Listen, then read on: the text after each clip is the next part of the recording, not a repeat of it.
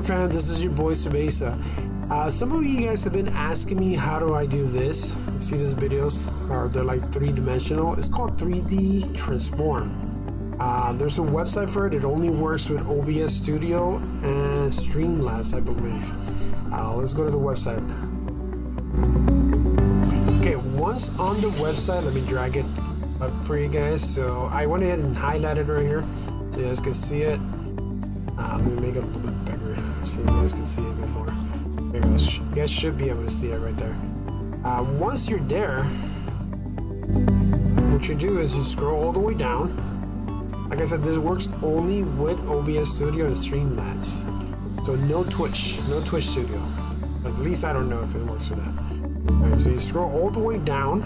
Once you're here, you gotta download, it's called StreamFX Windows Installer.exe. I already downloaded it a couple of times, so we're just gonna do it. I'm gonna go ahead and click it.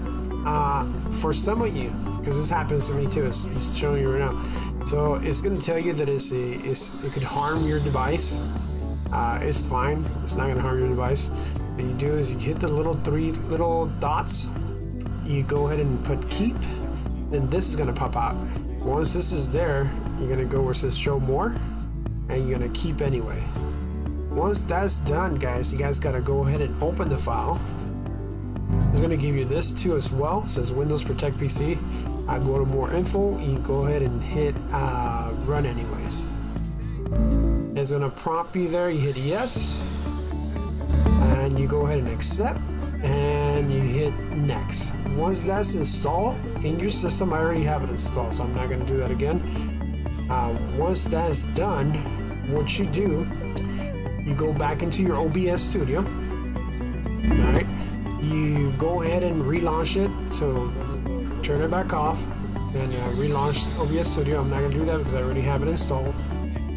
You're gonna go to the scene that you want to modify. Say, and for instance, let me go back to my. Okay, once you guys select the source that you guys want to modify.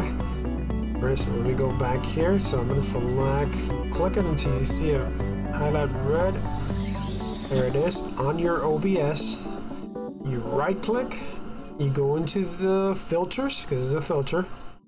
A new thing is going to come out. So this is what we didn't have before. Now you do with the patch you just did. So it's called 3D Transform. You click on that. Once in there, move it over here a little bit. You have to make sure camera, you select perspective, you scroll down. The only one that I move, guys, is the Y.